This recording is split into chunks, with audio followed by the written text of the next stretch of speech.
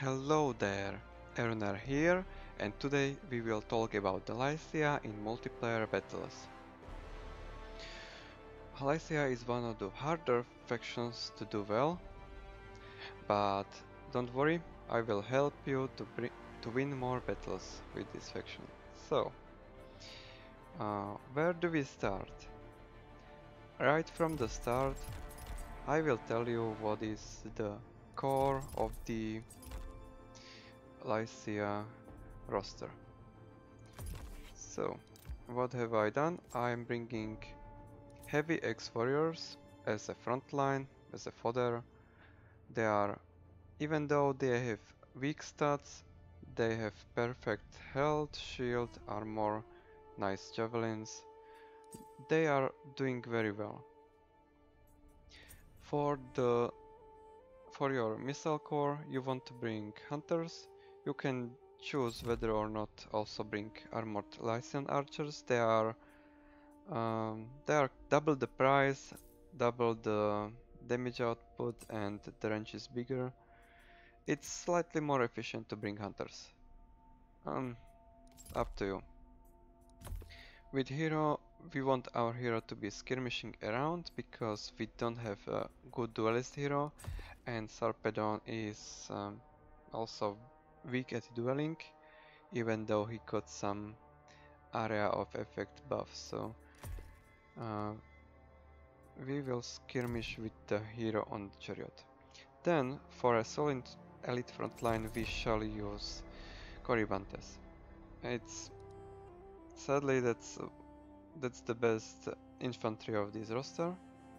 Even though Renown Kopesh is interesting thanks to immune flanking, but you have to flank like crazy with this unit and go against spears to be victorious. But also there is this unit, Renowned Lycian Warriors. These guys are very efficient, very strong, and I would replace these missiles with having two of them, and let's bring one hunters as well. So, Renowned Lycian Warriors are perfect chargers. They have pretty strong weapon. They are able to hold and deal damage. So this is your elite front line, and this is elite charge line, so to speak. You will be relying very much on the heavy axe warriors, maybe bring even more of them. And why, I will show you very interesting formation that you can do with Lycia. What other units are pretty good to use? Maybe Companions of Sarpedon. They have terrible attacks, so you must use them against swords. Not really good against spears. And Lycian Champions are just more expensive version of the Renowned Lycian Warriors. And these guys have more models, so that's much better. For the chariot, sadly, we don't have melee chariots. And that's a big problem, because missile chariots are not dealing enough damage to be competitive. And then the giant champions, or giants in general, we will use heavy axe warriors instead.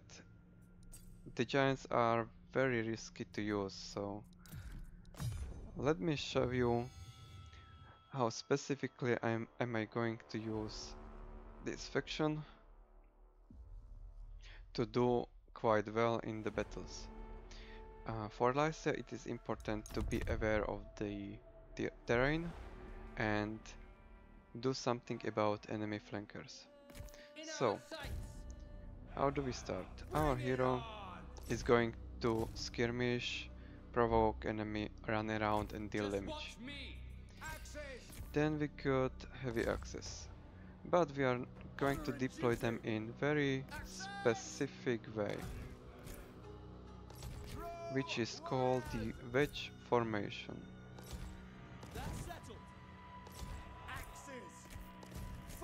So, one guy, two.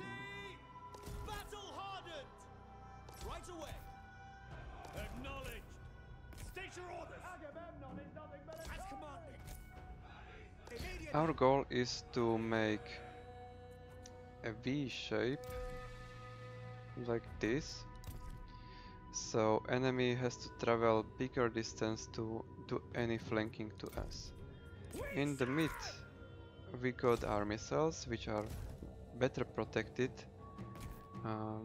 like this, and we will put Corybantes on sides.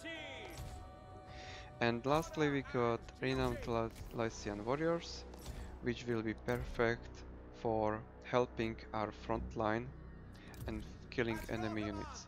So, at our start, we are going to move these guys, these heavy axes together. And since archers are faster, we are trying to go with them together. Corybantes and warriors are watching the flanks, watching the rear, and axe warriors with hunters will be our main force. Here we will be able to do some nice front line, but enemy will be already trying to flank us. What we usually do with Lycia is we can rotate and move our wedge formation together. So after a moment we will shift our new box to better face our enemies. And you're just slowly going forward with Lycia. You're really trying to watch out from enemy flanks. You are going to rely on heavy axe warriors to soak up everything the enemy is going to deal and do missile damage and win the duels with your reserves. So, I hope this helps you with your Lycia battles. And that's it. See you later.